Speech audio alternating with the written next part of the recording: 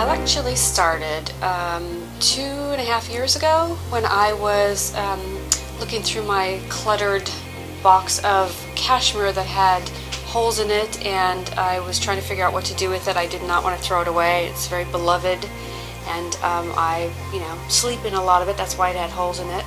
And so I decided to make myself a poncho. I just throwing these different pieces together. And I was going to make a blanket and I ended up making a poncho, and it was really cool, and some people started to tell me how it was complimenting it basically and saying I should sell them. And so I started thinking about it and decided that I would finish making my pile of cashmere and I made I think like four or five cashmeres, and took them to a store, and they loved them and they sold them, and I started buying more and making more, and they just haven't stopped selling, so I just keep making them, and I really love doing it. It's very creative and it's a lot of fun. The process is I buy a big bulk amount of cashmere, and I take the ones that have holes in it and I cut them up. I wash them and I steam them, make sure they don't have any moths or anything, and then I take the ones that don't have any holes and I actually refurbish them and resell them for a really great price, really a lot less than what you'd normally pay for cashmere.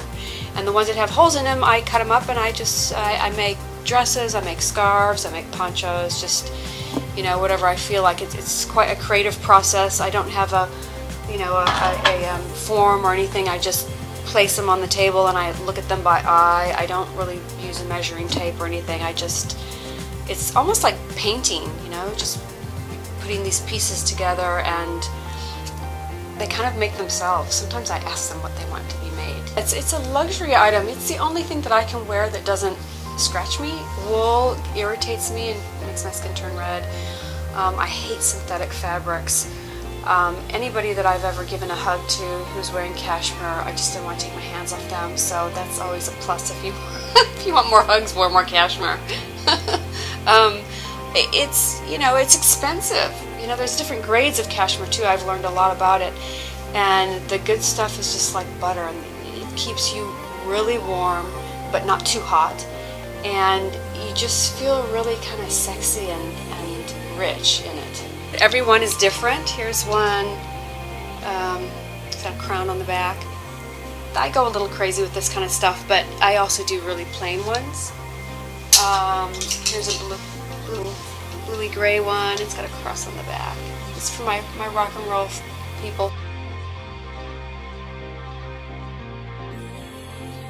Pink one, just kind of a very typical, sort of Mexican looking poncho. Nice, pretty colors.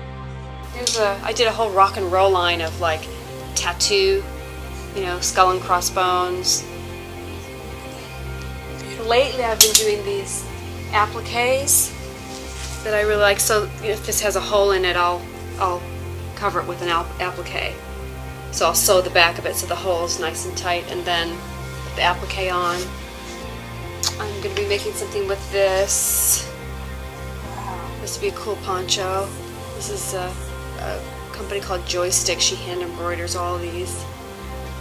I do a lot of stuff with argyle as well. Argyle, and then I also use, I put ohm signs on the back.